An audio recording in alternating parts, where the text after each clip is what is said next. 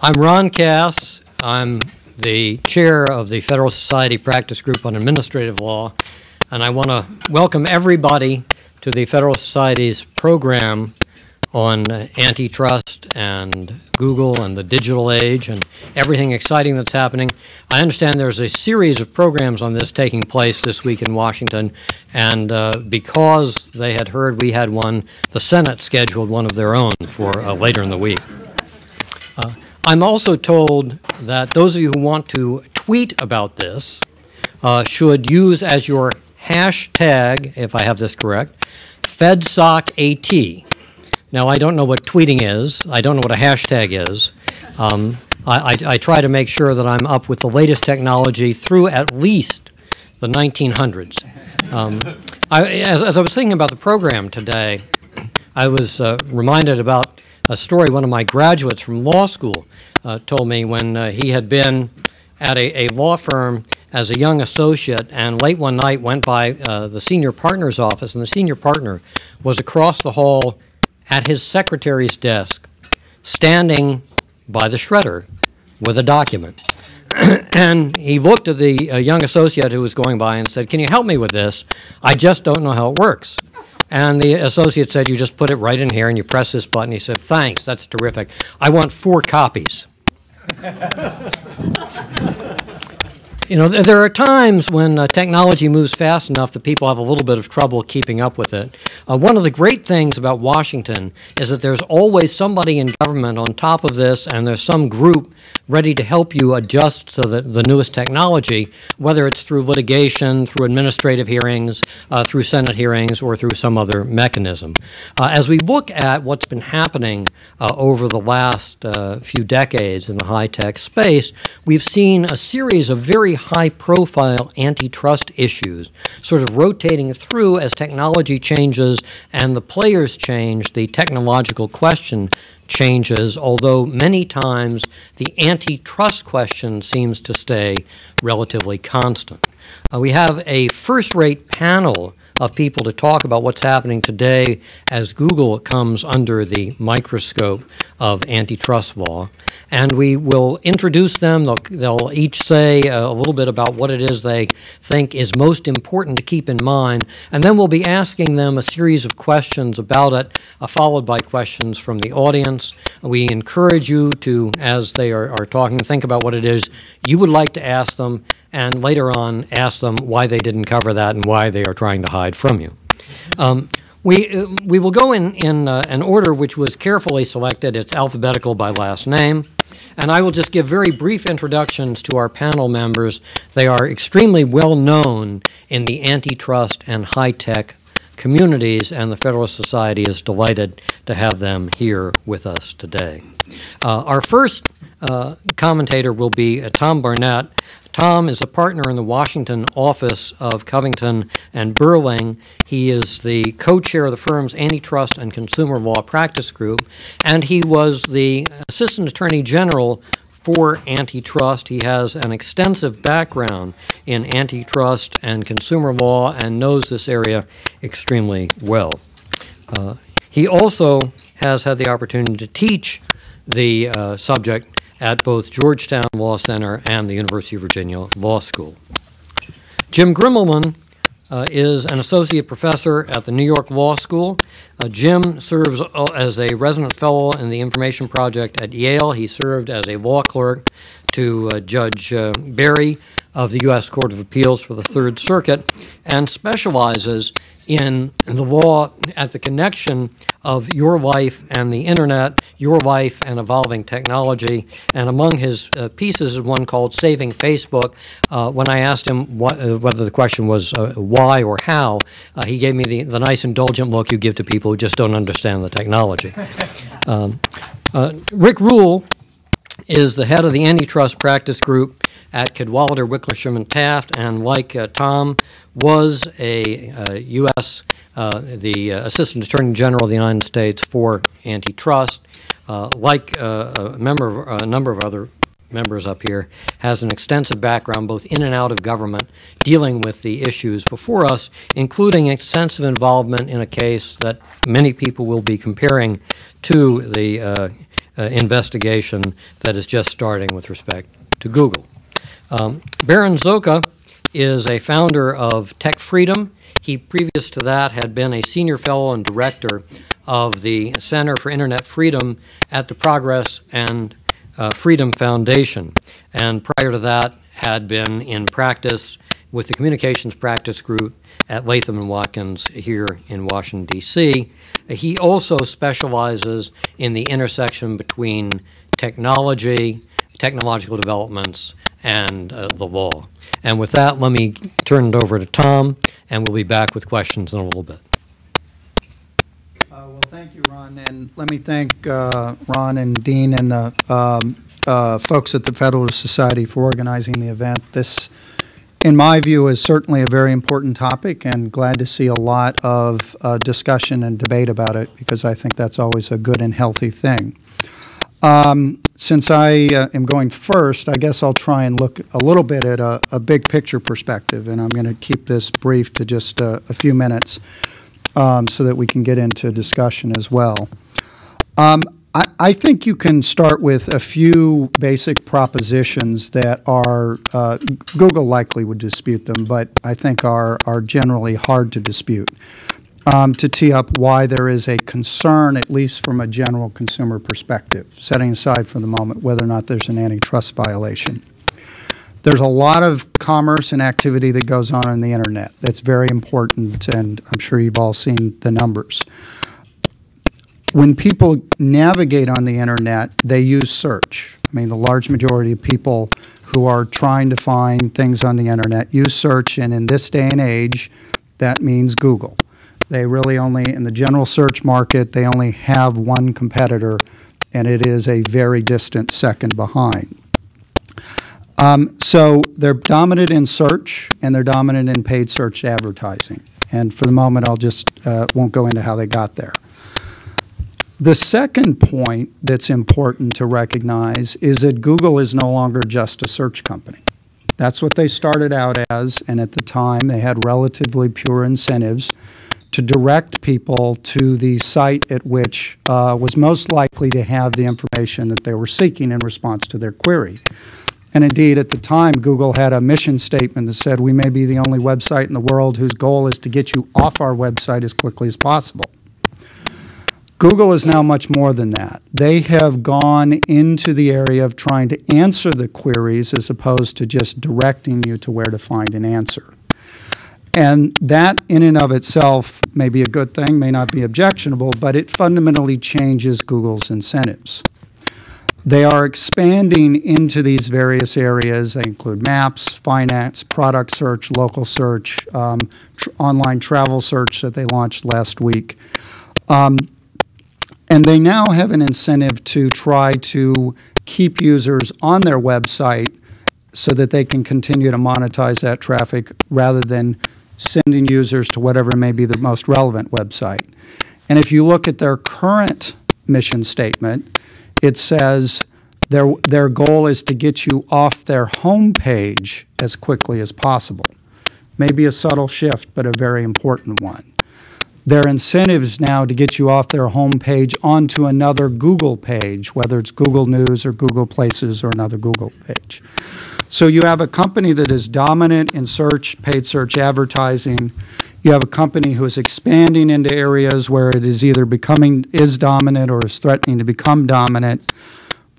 From a consumer perspective, that should be of concern because it may or may not be an antitrust violation, but if you have dominant companies, you have effects on consumer welfare. And the way that most directly plays out, higher advertising costs that will get passed through. It can also reduce innovation in ways that we can explore. So the real question to me, and the only potentially, I think, seriously disputed question is Google engaging in conduct that advances this goal of expanding into these other areas that are improper? And I would suggest to you that there are a range of things that people have raised that would fall into the improper category. I'll give you one example for now. This involves the scraping and unauthorized use of content, including for my client, TripAdvisor. TripAdvisor, for those of you who may know it, is spent 10 years untold person hours and many millions of dollars collecting over 45 million user reviews about restaurants, hotels, and other destinations. Very valuable information. Google was scraping those user reviews and putting them into the Google Places product, which is a product that tries to collect information about a place, and displaying it on a Google page where Google could monetize it.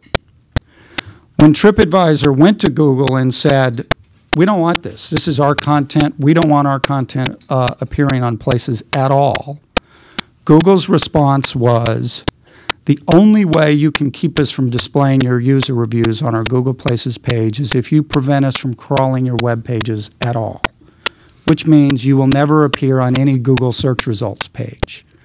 They were effectively tying access to the dominant general search engine to acquiescing in the use of their of TripAdvisor's content to create a different product. I would suggest to you that that's not a proper means. And interestingly, I'll end with a note that Google has backed off of that recently, but only after there was a spotlight put on this in the context of antitrust investigations, and this was very prominently displayed in front of a number of antitrust enforcement folks. So I would suggest that even Google has, through its actions, acknowledged that it was crossing the line. So with that, I'll turn it over to Jim. So I would like to frame the issues here by thinking about, very briefly, the path at which I've come to be interested in them. I've been following the question of whether search engines distort or mislead users by sending them to one site or another for improper reasons for close to 9 years now. And I've been thinking about this since it was a small Oklahoma company called Search King suing Google, and I've only watched as the issue has gotten bigger and bigger. And in my scholarship, I've focused on some of the problems that this raises and the question how you should frame it. And my mind is open on the question of whether there can be or are actual problems here. But the three general principles that I think about as guiding my sense of how to think about search are, first, that search engines, and by here we really now mean Google. It was search engines when I started, and it's now mostly become Google, and to a lesser extent Bing. Search engines wield enormous power and have remarkable ability to shape what people see on the internet if you turn to them first. The second is that there is no neutral way to use that power. Search is inescapably political, it's inescapably contested, it's never going to be completely objective. They have to make decisions about what to prioritize, about what goes in the number one result, and search queries are not factual questions to which there is a single correct answer. They're always an open-ended request for more information about a topic that may not have been well expressed, on a question that may not have been clearly formulated in the user's mind, and to which there are always going to be many competing claims to offer the most relevant information. Search engines have to choose among those opportunities, and the result that they pick is always going to be open to question on some ground or another. Indeed, we turn to search engines because we want them to help us make these decisions, and the role of editorial judgment in that is inescapable. And third, there is a serious problem of spam when it comes to anything online. You see this in your inboxes. You also see it in people attempting to game their way to the top of Google's rankings by creating fake content that is not of value to users that nonetheless tricks Google's algorithms into thinking that it's highly relevant on a variety of queries. And there's a constant back and forth battle between Google's programmers and the people trying to outwit them. And the way that this cashes out is that any attempt to restrain how the search engine does its ranking jobs more or less inevitably hands some further power to the spammers in that process, giving them the ability to game their way into the rankings and potentially overwhelm it with useless things that users don't want to see. So that's kind of my general arc when it comes to thinking about search distortion, search bias, search neutrality, however you want to style those issues. I think there, when it comes to the antitrust case, I still don't know. I'm unconvinced by the arguments that there could not be an antitrust problem here. I've seen some theoretical defenses of Google that don't strike me as across-the-board convincing. But I'm also unconvinced that there is currently a problem. Every time I've been shown an incident involving alleged bias in a way that seems to be an antitrust problem, and I've looked into it, I've found one of two things. Either that the site claiming bias has been offering people something that I think is demonstrably inferior to the offerings provided by its competitors or by Google itself. And you may differ in your opinions of this and think the sites are more valuable, but I've come away personally believing that Google has done a good thing to the extent it pushes them down in the rankings. Good for consumers. And one area that I have worked on, by contrast, in which I have thought Google did something that raised serious antitrust questions, was the Google Books settlement. This project involving scanning large numbers of books. I don't need to get into the details here. I just want to say that the proposed settlement in that case involved a rather novel and quite unprecedented use of the class action device to give Google a global license to sell millions of books, not necessarily with the copyright owner's permission. The judge in that case quite properly rejected the settlement, and that seems to have been the end of that particular concern. So to the extent that I had a leading single antitrust problem about Google, that one has already been resolved. General search, I'm watching closely, but I remain unconvinced of the need for action. All right. Waiting for the defense of Google, which will be interesting. I do think that to start off with, and I'm sure we'll discuss a lot of the specific behavior of Google that has come under scrutiny or criticism. But before we do that, I think that it's worth contemplating some pretty fundamental issues to decide whether all of this is an interesting academic debate or it really has real-world legal consequences.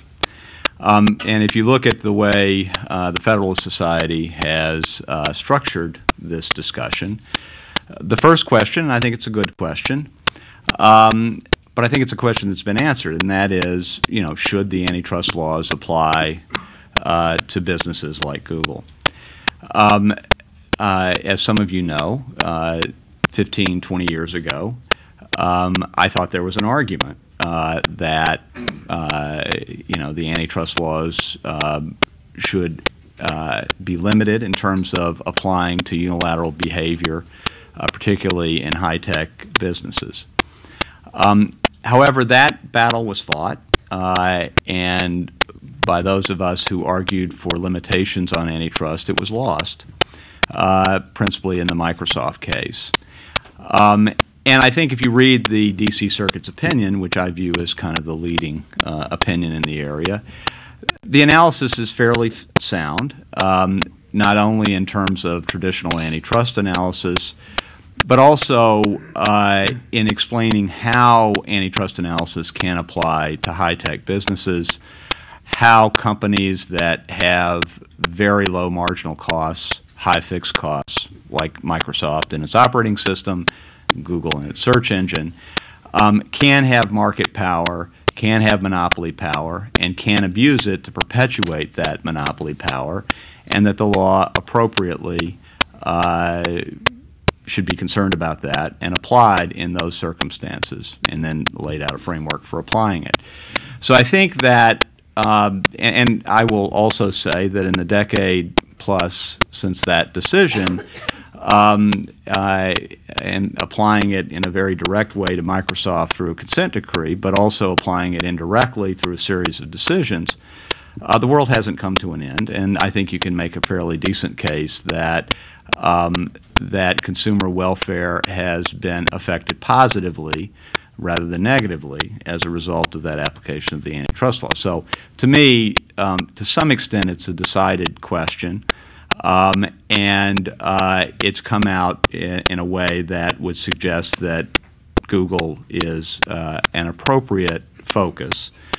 I also will just note in passing that it is a bit ironic that the people who run and argue on behalf of Google were some of the leading proponents of applying the antitrust laws to Microsoft.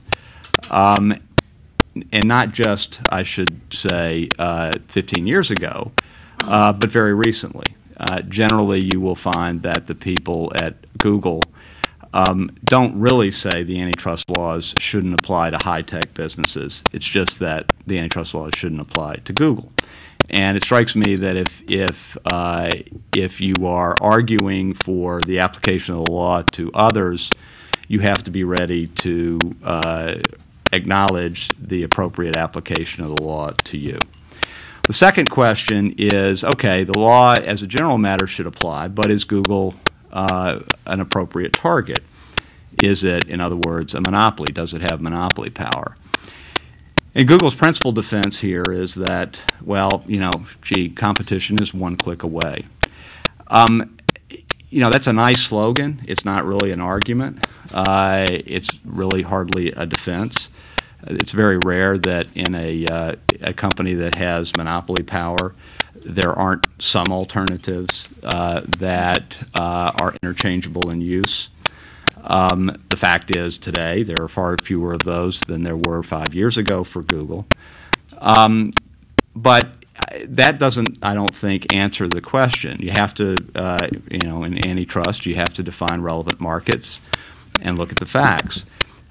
With respect to consumer use of search engines, and that's where Google would like you to focus, Google itself has acknowledged that it has tremendous advantages in scale and ability to deliver fresh queries, access to information that in its more candid moments its officials have acknowledged create barriers to entry. And even in that area where competition is one click away, they have displayed persistent and growing market share. Their shares, depending on whose measurement you look at, is anywhere from 65 to 80% of searches done in the United States are done either by Google on Google's site or on sites that Google runs the search for. Worldwide, the share is much larger. But if you look at where the money is, and it's always helpful to follow the money, that's advertising. Google's share is much larger. Sort of at the low end, you see 80% as their share of search advertising. And then if you look at the area where search is growing the fastest and where you can perhaps understand Google's interest in things like TripAdvisor, which is mobile search, Google's share is much larger there. There, they currently conduct something like 97% of all mobile searches. So if you look at the law, I think you define the market either as just search, natural search, or more appropriately paid search, or even search syndication where they have a 95% share, or even mobile search. In all of those areas, Google has shares that courts pretty consistently find to be at least an indirect indication of monopoly power.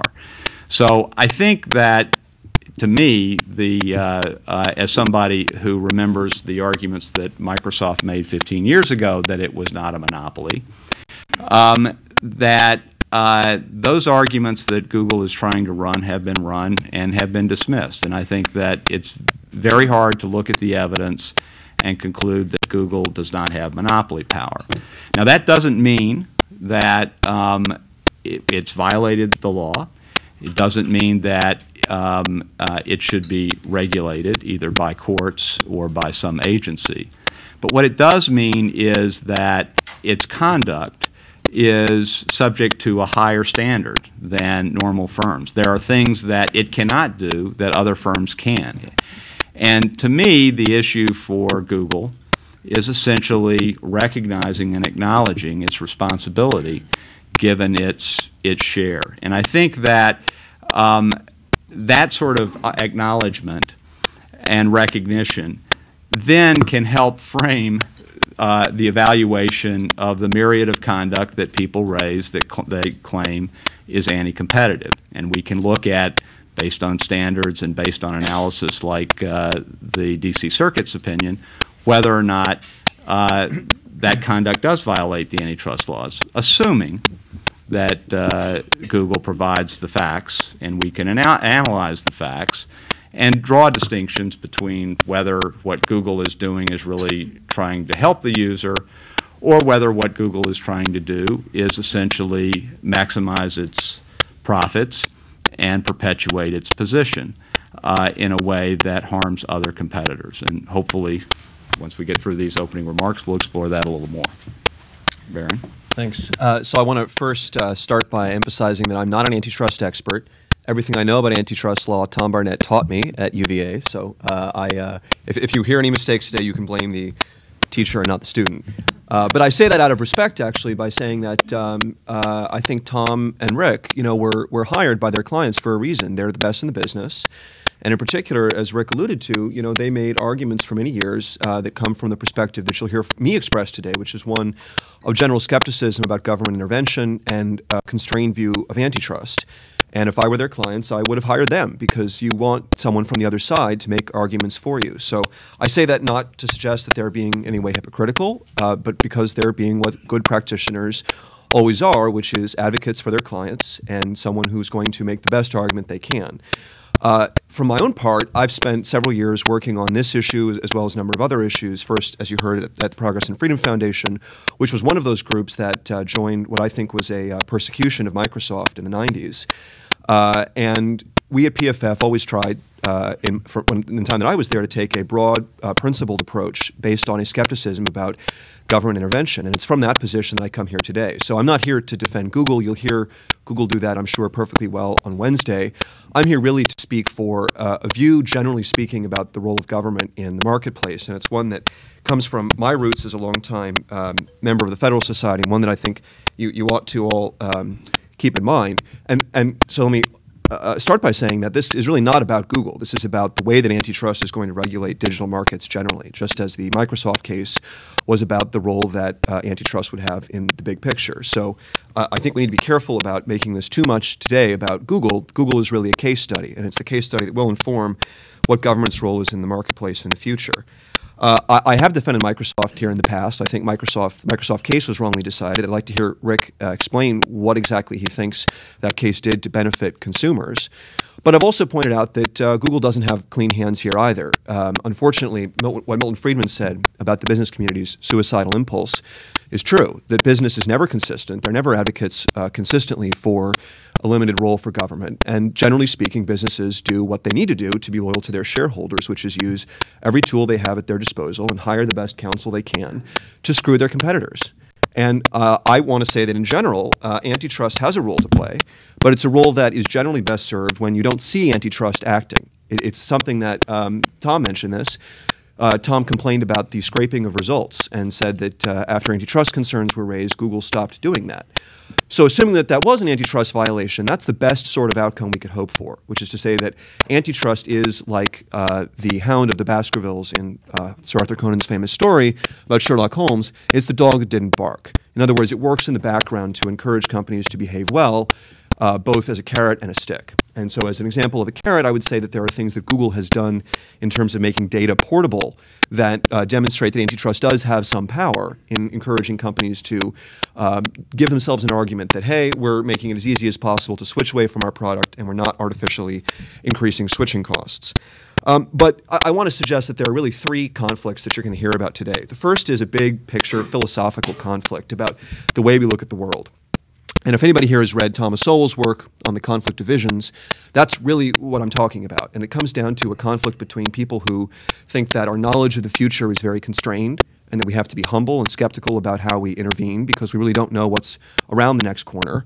And I would briefly give you a parable there. This morning as I went over to get here, I'd just come back from travel and had to pick up my dry cleaning and was driving down a one-way street and looking for a parking space on the left side of the street. And I was obviously in a rush to get here, and the stakes were high, and wanted to make sure I wasn't late. And I took the first parking space I could because I couldn't see what was beyond that space. I walked 3 cars ahead and realized that the entire rest of the street, closer to my dry cleaners, was empty. And the point of that example is that sitting on the left side of the road, looking for a parking space on that side on a one-way street, I couldn't see what was coming. Literally, what was around the next corner was invisible to me. And generally speaking here, I think that's the case with antitrust intervention. We have no idea what's around the corner. When we talk about the market here being search, we make a fundamental error. The market is not search. The market is finding information. You might call it consumer research. And in that sense, we don't know how that market is going to evolve, but I will tell you that we're starting to see it change fundamentally. And it's changing as people are moving away from putting in keywords to using social search, which is a field that Facebook today dominates, and Facebook in partnership with Microsoft may very well be the next dominant player here, and I wouldn't be surprised to be at a table a few years from now arguing about whether the social graph is the essential facility. And I will play the same role, which is being skeptical about government intervention. So again, this is not about Google. But more generally, that conflict of vision comes down to, again, do we trust the dispersed, bottom-up knowledge that comes through the marketplace? Do we trust the general process of evolutionary dynamism? Or instead, do we fall back on what Virginia Pestrel called the stasis mentality? Do we look at the future and imagine what it will be like based on today? And unfortunately, that really is the only lens through which we have to understand the future, and it's one that should make us very skeptical about error costs. And this is the second great conflict I want to call to your attention. This is a conflict about the role of antitrust in early stage markets. And I would point you here to the work that my colleagues Jeff Manny and Josh Wright at the International Center for Law and Economics have done with their paper on error costs and the limits of antitrust, and in particular pointing out and building on the work that Easterbrook and others have done, that error costs, that is the costs of false positives, of intervening too early, rise when we're talking about early stage markets. And on the contrary, that technology, that the market is actually better able to unseat incumbents and provide an alternative than government is. And the third and final conflict that I would just plant with you today is that when you look at the marketplace today, it's not a conflict between specifically Google and Microsoft, although you would certainly think that it was from all the heat that surrounds that fight. It's really a conflict of paradigms about how you find information. And my point to say today is to say that we don't know what the right answer is. Google is not just a business, it is a paradigm. It's a paradigm that today is fundamentally based on searching by keywords. And the paradigms of the future that Facebook and Twitter and others are bringing into play here may look fundamentally different. We don't know how that marketplace is going to sort out, but we do know that Google is actually lagging behind, just as Microsoft has in the past lagged behind. Microsoft has been wonderfully innovative in many ways. I was myself a Windows Mobile user and gave up on the platform eventually because Microsoft just took too long to roll out Windows Mobile Phone 7. If that had come out earlier, Windows might be in a very different place. They might have a much larger share of the mobile marketplace. If Microsoft had bought the ad platform that it looked at in 2003, 2004, it might be Microsoft today that leads in the marketplace. And my point is not to say that Microsoft is a bad company or slow, but first and foremost that Microsoft in its behavior has been shaped by antitrust intervention. Microsoft is in jail and seems to think that everybody else should be too. And I want to say that, in general, companies should be free to innovate and compete. And that competition will be vicious. And it's something that, in the end, I think is good for consumers. Well, thanks to all the panel members for the opening statements, which give us a lot to chew on. I'm going to start by sort of working backward from the presentations here and picking up Baron's last comment about the sort of paradigm between having more faith in markets or less faith in markets, between thinking you can see around the corner and thinking you can't see around the corner. And ask, if I can, sort of start back with Rick Rule, who was in his comments, I think, saying, look, a lot of these questions have been answered already. They've been answered in the Microsoft case by the D.C. Circuit. We fought a fight, a lot of people, including Rick, against the application of the antitrust laws to high-tech companies, to evolving markets, to fast-moving businesses. That fight is over now, and the question is, how do we move on? And the question I want to start, Rick, by asking you is that really a fair characterization, or is that the right characterization of the Microsoft decision from the D.C. Circuit? Or is it a decision that says, look, we know the antitrust laws apply to everybody. There's a question of how they apply, and maybe in certain cases, like where we have high technology that evolves very quickly, we need to have something different in mind in the particulars of the application. So let me start by putting that one back to you, and then we'll work out to the others. I think there's no question that the antitrust laws have to, if you will, be cognizant of the industry and the peculiar, characteristics of the industry in the way they get applied. And I certainly think that the D.C. Circuit tried to do that. It noted that that there are particular challenges for the antitrust laws in dealing with fast-moving businesses. I think that's one of the lessons from the antitrust decision. There is that you can't, at your peril, wait and see how these markets develop, because if it turns out that a company like Google has been around for and pretty much had a monopoly, and somebody pointed out that there's a quote from Eric Schmidt in 2003 that says that scale is a principal barrier to entry for search. He noted that in 2003, and 8 years later, it seems to, in fact, be accurate. So I think you do have to act quickly. I do think you have to keep in mind the special characteristics of the industry. But I don't think that means that certain industries should be exempt from the antitrust laws, or that slogans should protect companies from where they appear.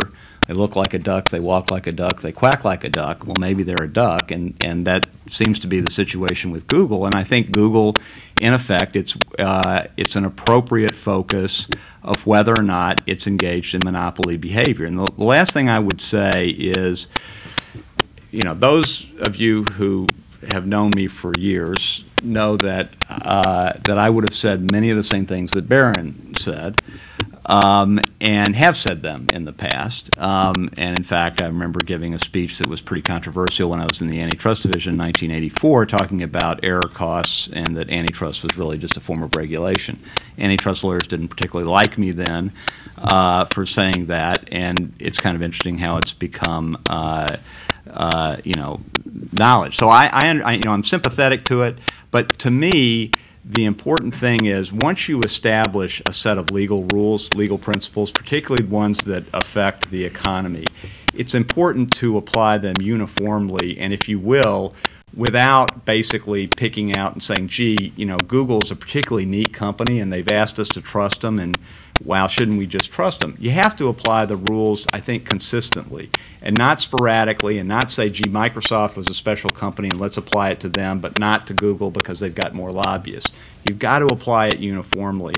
And all that I'm saying is I think it's worthy to debate whether or not what Google has done violates the antitrust laws. But I think it's important as a first step for Google to recognize that it's subject to those laws, just like it was an important step for Microsoft to understand as a first step that it was subject to those laws. Let me, I know people want to jump in here. Barron, you wanted to jump in on that point, and then I'm going to ask Jim a question. Well, it's a straw man. Nobody's arguing that the antitrust laws don't apply here or shouldn't apply to Google. I do think they apply. I think consumer welfare is the right standard by which to gauge all of these things. And that's the question, not consistency.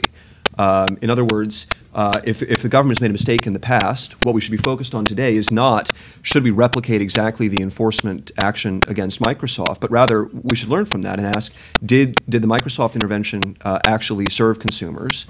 And if so, how do we apply that lesson today? Can I just ask you one question, Barron? The question is, you're right, nobody's ever come out and said that, although I'm not sure, maybe you are, but I don't think you are, that the law shouldn't apply to them. But the question is, they have gone far in terms of trying to say that they are not a monopoly, which is essentially, it's not that Microsoft ever said the law doesn't apply to us. They said we're not a monopoly. We're in a fast-moving industry. nobody can ever regulate us because it's too complex technologically. All we're trying to do is integrate products.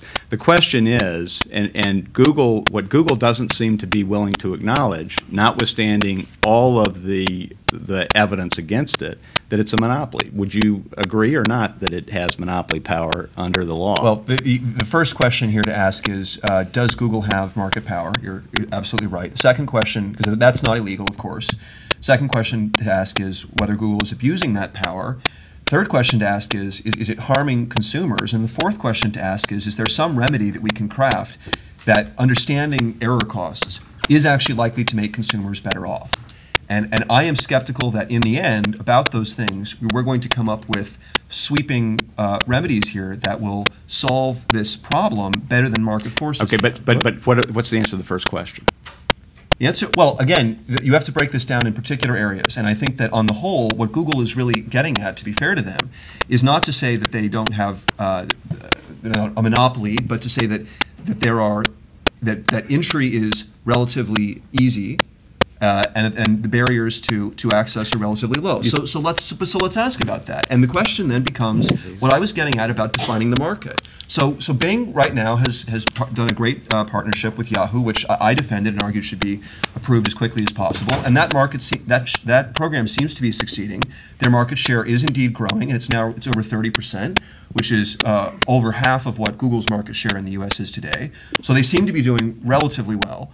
But my point again in the broad picture is about the potential for entry from new and unforeseen competitors. And this is not hypothetical. We are already seeing today that companies are changing the way that they present themselves to the world through search engine optimization to account for the fact that more and more people are no longer putting in keywords to find things, but using tools like Facebook. And Google Plus is best understood as Google's attempts to respond to the existential threat that Facebook offers. And thus far, it's a great product. It doesn't seem to be catching on in the way that Google had hoped that it would. Well, let me ask a piece of this question to both Jim and Tom, because it does seem there is a sense of deja vu here. I mean, those of us who are following the antitrust application to IBM saw a series of arguments about what IBM's power was in the data processing computing world at a time when it looked like mainframe computing was dominating and would, for the foreseeable future, dominate computing right before the evolution of PCs and desktops and things that really changed the market power for IBM. We saw the same application with Microsoft in the browser wars. We saw a lot of the argument made in the same context over the operating system, the question about what would happen there, whether there would be evolutions that would constrain the power there. The antitrust authorities in much of the world thought that nothing would ever constrain Microsoft power right before cloud computing and other things developed. We saw this with AT&T when the case was brought against them right before the development of cellular telephony. My question to Jim and Tom is, are we in a world where we've seen so many iterations of technology changing rapidly enough that by the time we work through antitrust, we are past the point where it might have done good if it were the right thing to do? Or are we at a point where we think we have a technology that is different or a time frame that is different? And secondly, to both of you, the question that Rick and Barron were debating to some extent was the so what question. The assume we have a problem here, assume we have something that is being done wrong, and we can talk later on the panel about what's being done wrong, if anything. The so what question, though, is do we have a remedy that will work to make things better? And that was one of the things that was raised during your comments, Jim, I know, when you were talking about the fact that you have inevitably certain things that go along with the search function. So let me ask you and then Tom to take those two on. So let me take them up in that order. The first question is about the role of antitrust in an industry that has seen so many changes and so many kinds of disruptive innovation over the years. And I have to completely agree with Rick here that antitrust always applies across the board. The question is merely, can we be specifically precise about the facts and apply the doctrines understanding the actual conditions in the industries we apply it to. The arguments about high tech are not arguments that antitrust should keep its hands off.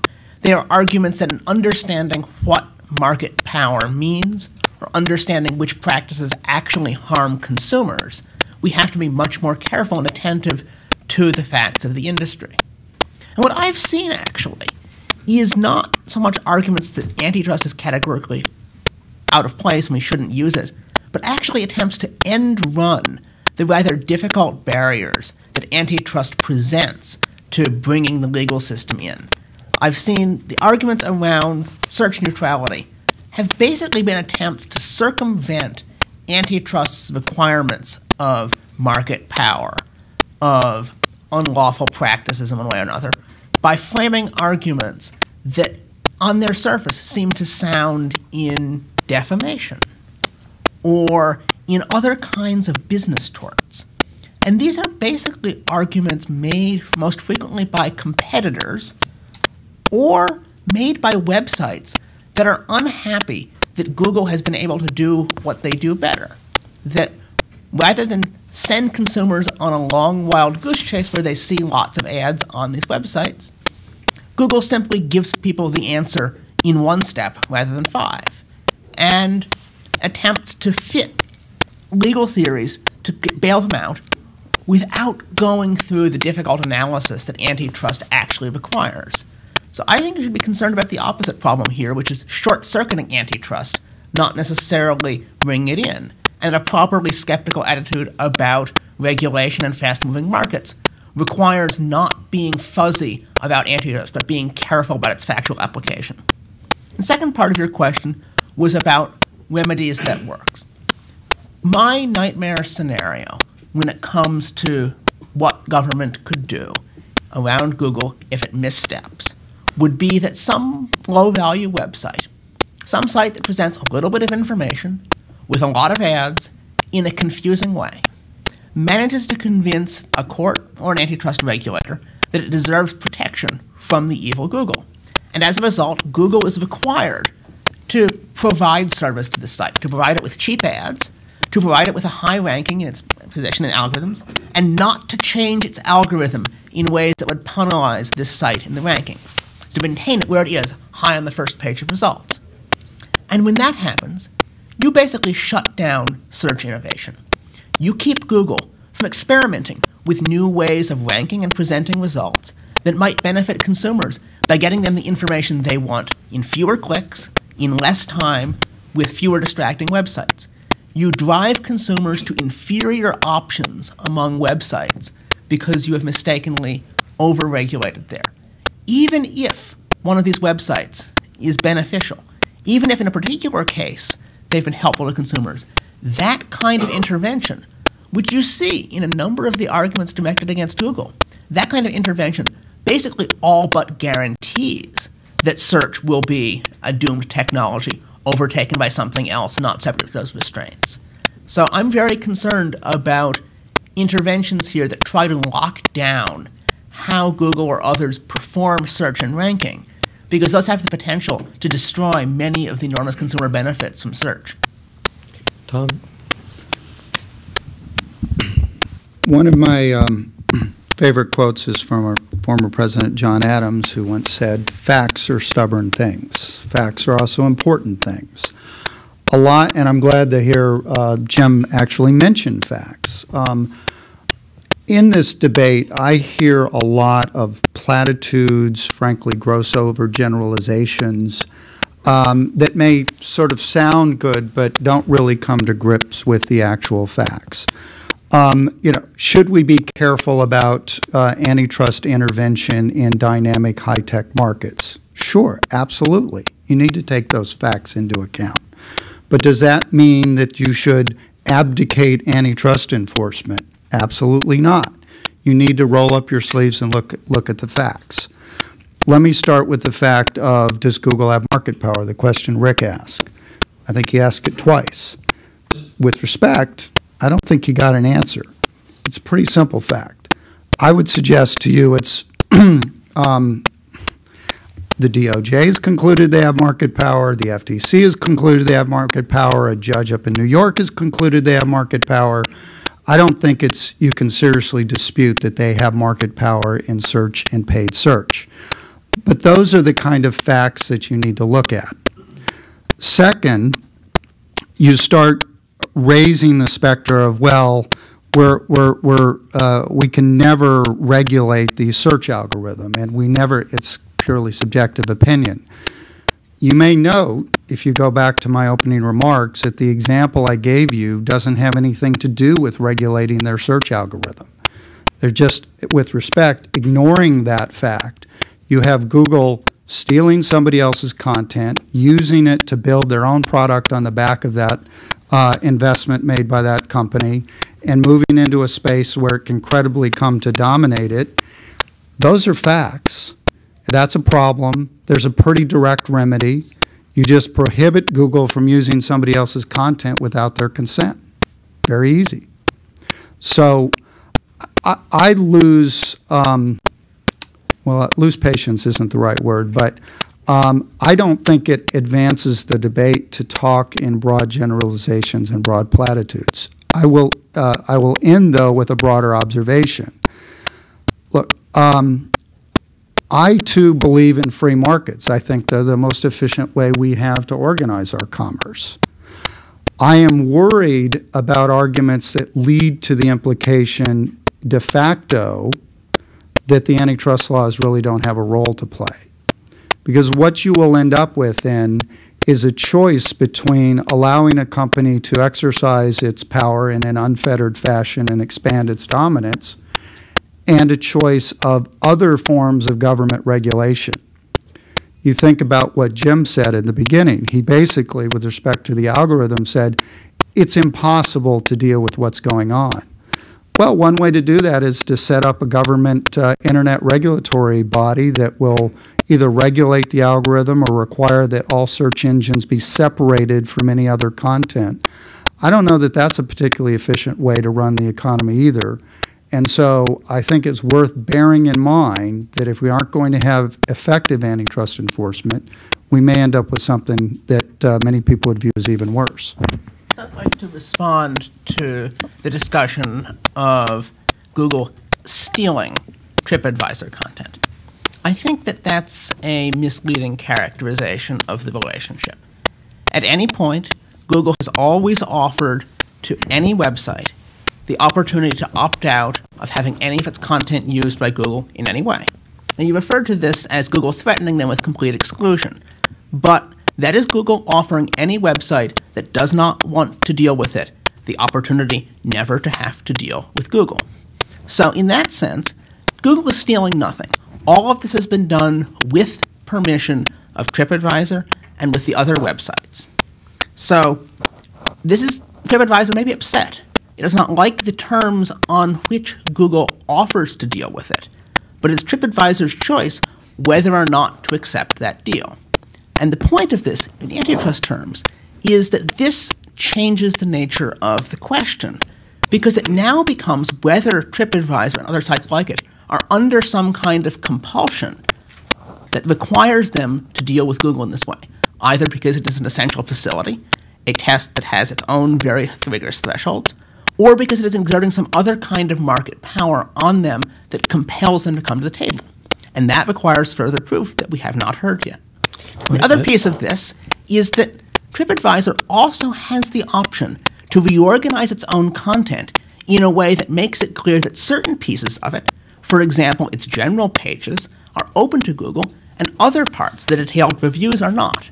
Reorganization of its site and use of protocols, the robots.txt files and the robot exclusion headers, can enable it to say, this content, Google, you may index, please include. This content, the things we prefer not to share, you may not.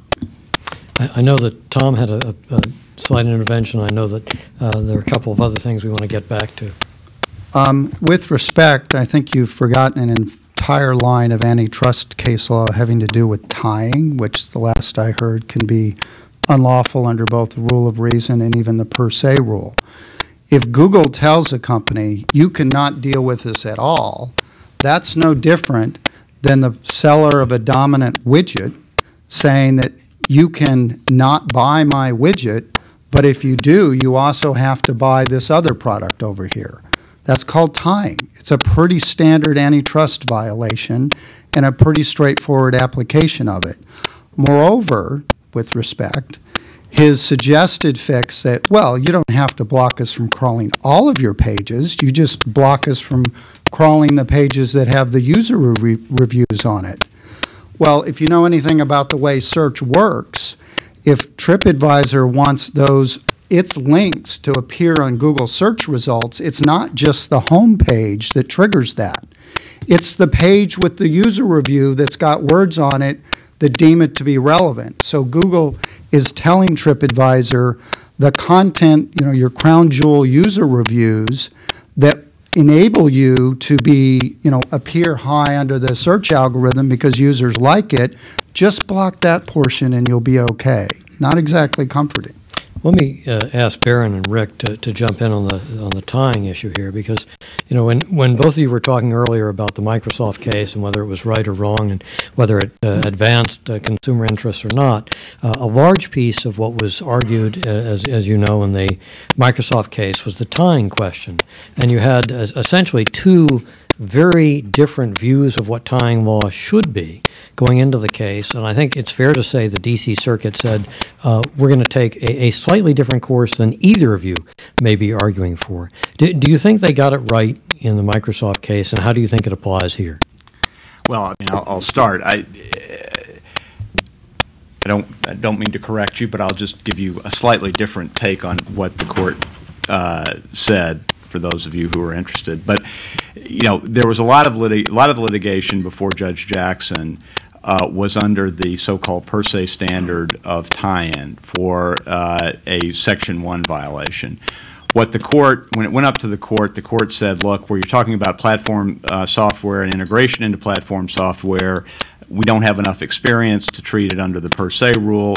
Government, if you want to go back down and prove that it's illegal under the rule of reason under Section 1, you can do so. The government declined when the case was remanded.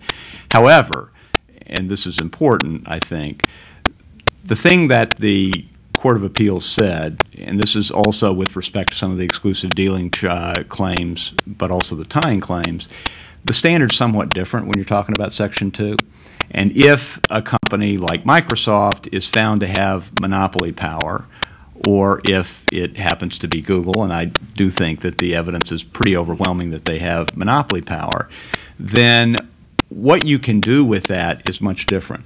And whether you characterize what they've done with TripAdvisor as a tie-in, or you've characterized it as a conditional refusal to deal by a monopolist, either way, there's plenty of precedent to say that if you have a monopoly and if you use it in certain ways to harm competition, to exclude people from the marketplace, to extract things from folks you couldn't otherwise get, then you may violate the law under Section 2. That's why, the whole question of whether they have monopoly power and the special circumstances that they're subject to are important. Last point I want to just say is, I certainly agree with Tom, and I think most lawyers would say, the facts are important, and that is what's very important. The interesting thing about what Google has done, I think the FTC, the EU will ultimately get to the bottom of it, and I should, in the interests of full disclosure, I'll say I represent a couple of the plaintiffs who are suing Google who feel that they have been excluded improperly, both in terms of search advertising but also search. And to some extent, when Professor Grimmelman talks about those sites, he refers to what they look like today. Trust me, what they look like today after having been starved of traffic for several years is very different from what they looked like when Google was talking about them as being, #1 sites and that sort of thing, until Google made a decision to deny them of traffic. And so, I think that it's important to look at the facts, but what Google's been very successful in doing is avoiding exposing anything to the facts, to the light of day. They've used a lot of platitudes to defend what they've done. They've made a lot of arguments like, well, we're we're just trying to get rid of the junk sites. That various times they've said their search process is completely neutral and objective. There's no manual overrides. More recently, they've started to say that there are manual overrides. Well, look, I don't know, but let's look at the facts. And you know, hopefully at some point, I think the FTC will get past their procedural objections. But everybody just needs to understand that in no case yet today, in an antitrust case, has Google had to give discovery. So they've managed to obscure the facts. Certainly they're right. Certainly it's appropriate to defend it. But no court has yet had an opportunity to look at the facts. And that's an important thing for everybody to understand. So this really comes back to the dialogue that Rick and I were having about market power. And you always, my point was, you have to look at the very specific cases you're talking about. So in this particular case, a lot of this argument seems to come down to assertions that 30% or so of the traffic that these travel sites get comes from Google.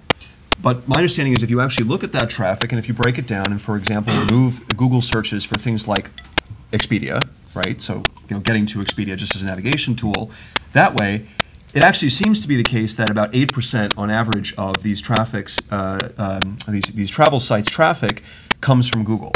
So that is really, in terms of looking at the facts, that I think is a very important thing to understand when we're talking about market power. If we lived in a world where we were talking about a much higher number, a much higher percentage of traffic coming to these sites from Google, I think the facts would be very different, and we would have a different analysis of market power.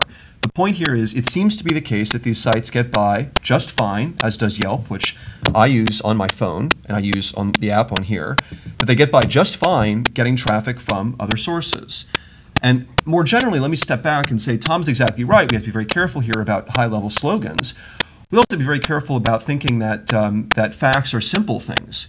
I'm thinking in particular here, I view a lot of the debate about antitrust law and competition today through the lens of Tim Wu's book, The Master Switch. So I had the great fortune to have Tom for antitrust and Tim Wu for internet law. And Tim, as you all probably know, makes a broad argument for sweeping intervention. But there's a single sentence in the book that, to me, sort of undermines his whole premise, which is where he says, very much in the same vein as what Tom is getting at, the government can act only on the basis of what it understands to be established fact. Much of what is called lobbying must actually be recognized as a campaign to establish as conventional wisdom the right facts, whether pertaining to climate change, the advantages of charter schools, or the ideal technology for broadcasting.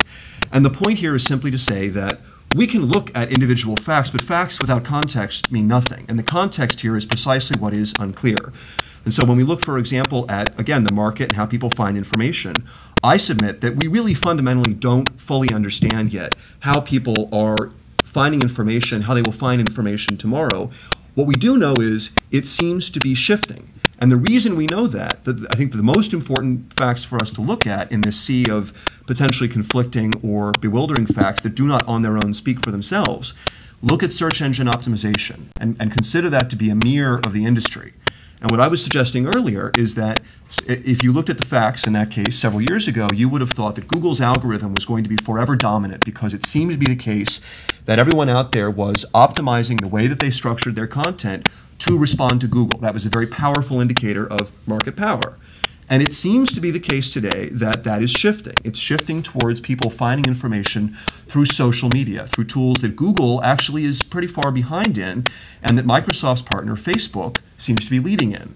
So again, I want to submit here that we have to be careful in looking at any one of these things and understand that what might be seen as market power in one dimension may not be market power. It may be particularly vulnerable to new entry, which is what Google in general is talking about when they submit that their market share doesn't really reveal the weakness of their market power. Well, I think the one thing, and it would be nice for you guys to address this. Look, where they make their money is selling advertising. And to some extent, that's related to data. And it seems to me pretty hard to argue that they don't have market power in terms of search advertising. And again, that's something that all agencies have looked at, have essentially come to the conclusion that that is a market. They have what has regularly been deemed a monopoly share. And to the extent that the facts would actually show that what they're trying to do is deny or exclude from the market potential threats to that monopoly for search advertising dollars, or a threat to basically take away the data, because people like some of these search sites and essentially spend all their time on those search sites, and that data gets captured by those search sites and not by Google. If that's the motivation, do you think it's perfectly okay if that's what the facts would show? We're going to get one quick answer, and then we're going to go to our social medium, which is the audience. So now we're finally getting into a problem and the question of a narrowly tailored remedy. And I would submit here that what you really need to look at, if this is indeed the supposed problem, is look at the advertising marketplace and ask whether Google has unfairly, in some sense, boxed advertisers into its platform. And this we get into a debate about AdWords and data portability. But my thesis in general is that antitrust, as I mentioned earlier, serves the consumer best when, for example, it gives companies an incentive to lower switching costs, to make data portable. So as an advertiser today, I can export my data and I can import it into Microsoft's Ad Center.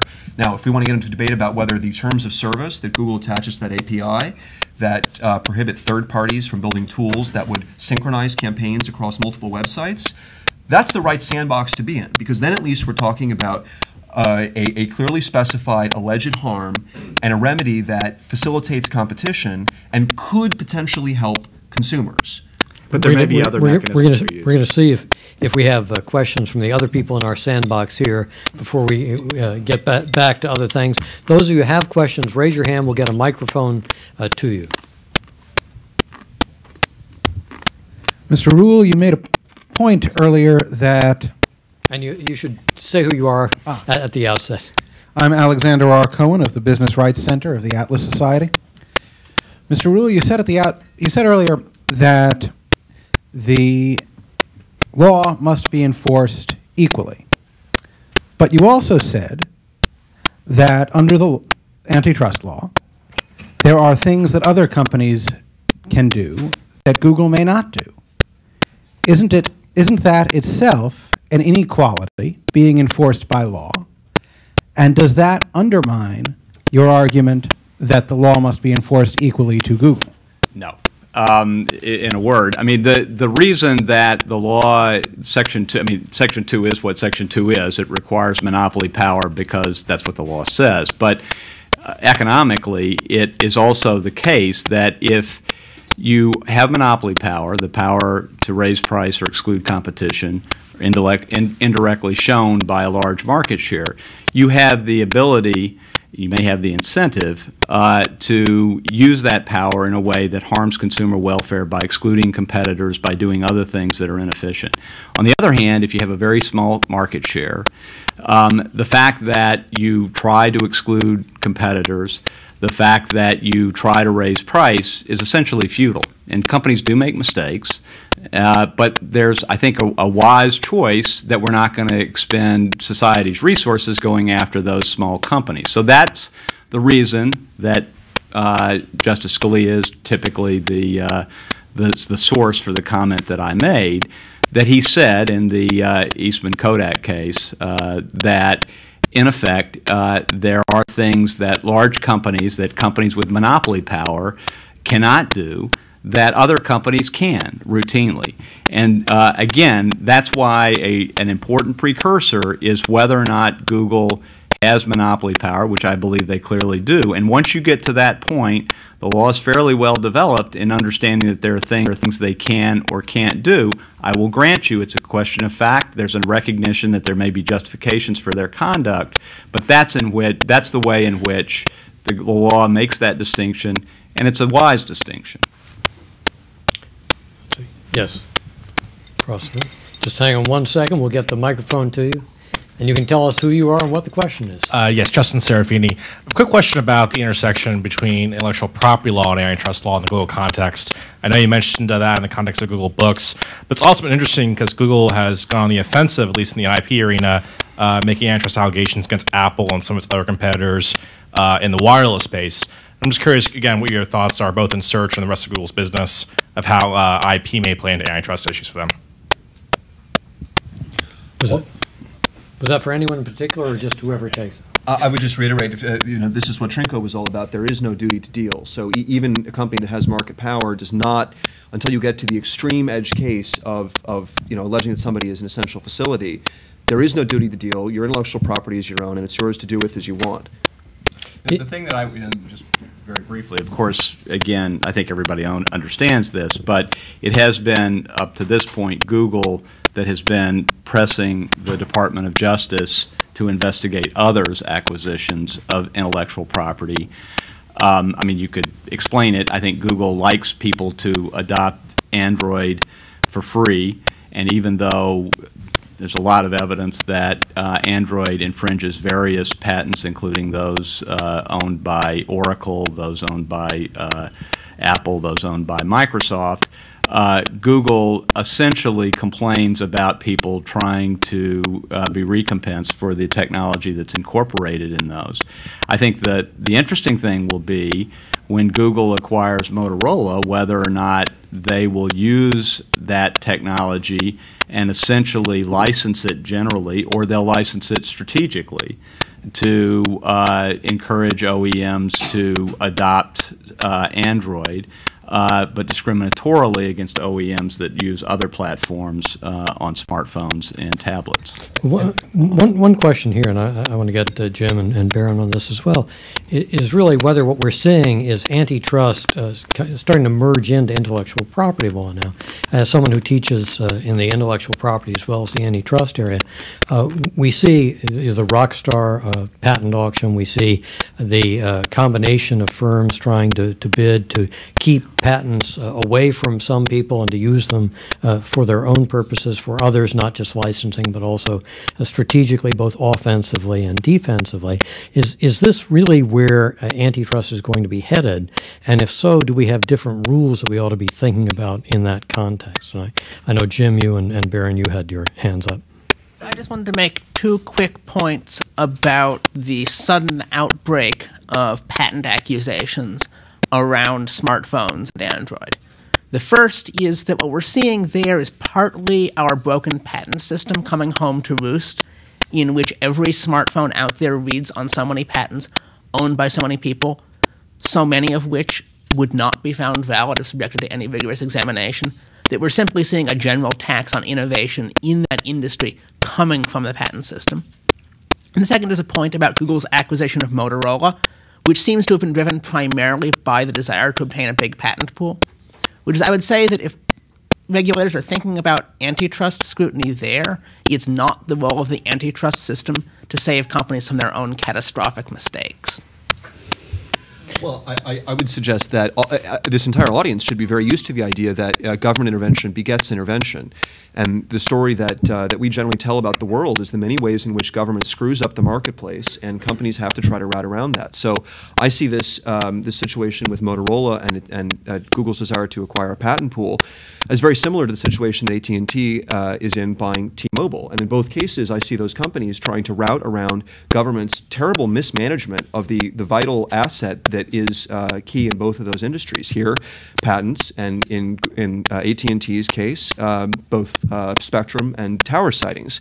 And in both cases, I'm, again, skeptical about antitrust intervention. I support, if you want to put it that way, Google and AT&T, two companies that hate each other and are seldom found in bed together.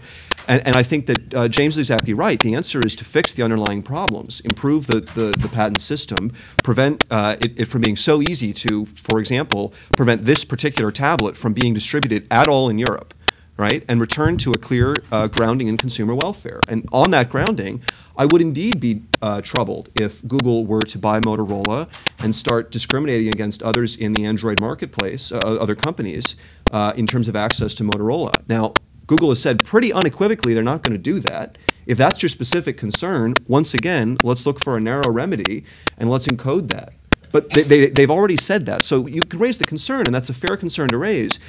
But I think it would be a little misleading to suggest to the audience that Google has made any intention of doing that. Just so it's clear, what I said was using its patents in a discriminatory fashion against OEMs that use non-Android platforms. That's a different point from what Google has said, that it won't favor Motorola with respect to Android innovations vis-a-vis other OEMs. And the question, I think, that folks legitimately can look at with respect to patent acquisitions is whether or not somebody acquires patents that may be essential patents under certain standards that are necessary in order to produce, for example, a smartphone, and whether or not they provide access on discriminatory terms and say you can have it for free as long as you are running Android, but either you can't have it at all, or you can only have it at prohibitory rates if you're running a non-Android platform. That could be a problem. And frankly, if you look at the way Google has provided access to Android, provided compatibility, used its compatibility standards to try to get, block anybody from using any other mobile search on their platforms, there's reason to believe that Google might, in fact, be tempted to use its patents in that kind of discriminatory fashion. I think we have time for one more question. Right back behind you there. Hello, Corey Carpenter. I actually had a question for Professor Grimmelman, because you mentioned in your opening that speech or search is inherently political in nature, and that Google, through its algorithm, exercises editorial control. Would a First Amendment claim in speech, search neutrality, in this situation, would that change the antitrust equation for determining whether Google's doing anything wrong by limiting access to their forum that they've created? So this kind of question, First Amendment defense for Google's practices, has been before the court several times, and they have tended to recognize that Google has a First Amendment interest in its search results. I think that has to be right, that there is some aspect of search that is clearly a form of speech, but I think that it also can't be conclusive, that this cannot be an absolute shield for all of their business practices just because it's carried on over the internet. And where the line between is to be drawn, I'm not quite certain of, but it has to be somewhere between those two extremes. Well, I want to thank our panel members. I know that there's been a lot of discussion about the right level of skepticism to have about government.